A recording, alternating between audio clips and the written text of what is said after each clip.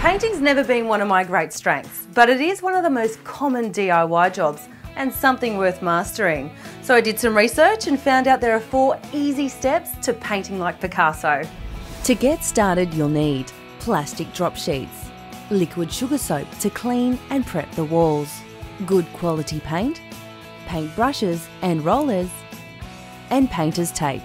Step 1. Move as much furniture as you can out of the room, and what you can't move, just push to the centre of the room and cover everything with drop sheets.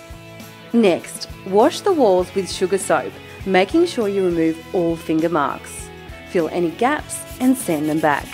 Here's a tip: if you're painting a whole room, make sure you start with the ceiling first, just to get that messy bit out of the way. And remember, white's mainly used on ceilings because it reflects light downwards and makes the room look much bigger.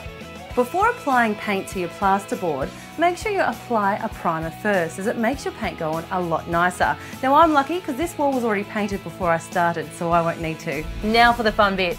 Let's get some paint on the walls.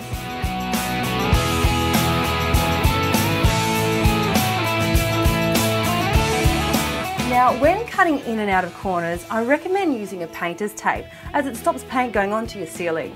If you're using a roller, try and paint in a zigzag pattern so you get a nice texture everywhere. And remember, avoid overloading your roller with paint because it will go everywhere.